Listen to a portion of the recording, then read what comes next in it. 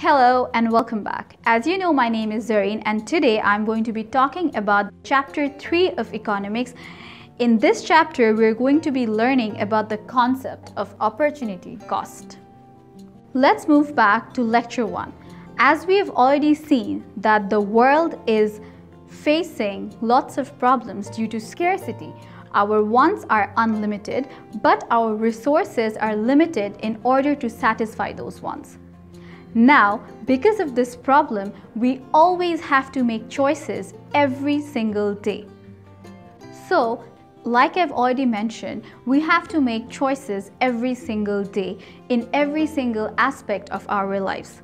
So, the definition of opportunity cost refers to the next best alternative given up by choosing another item. For example, on an individual level, we have to face a lot of choices every day. We might want to buy a new phone. At the same time, we also want to buy new clothes. But due to a lack of income, because we are very young, we might not be earning our own keep. We might have to choose between buying clothes or buying a new phone. If you want to buy a new phone, the benefit that we get from buying the clothes is given up. So if you want to buy new clothes, the benefit that we would get by buying the new phone is given up. So the next best alternative if we buy a phone is the clothes. So the cloth becomes our opportunity cost. These opportunity cost situations would also be faced by government, businesses, etc. Let's consider the example of a government. A government has limited budget. Within that budget, the government might want to make a new road, or the government might also want to make a new hospital.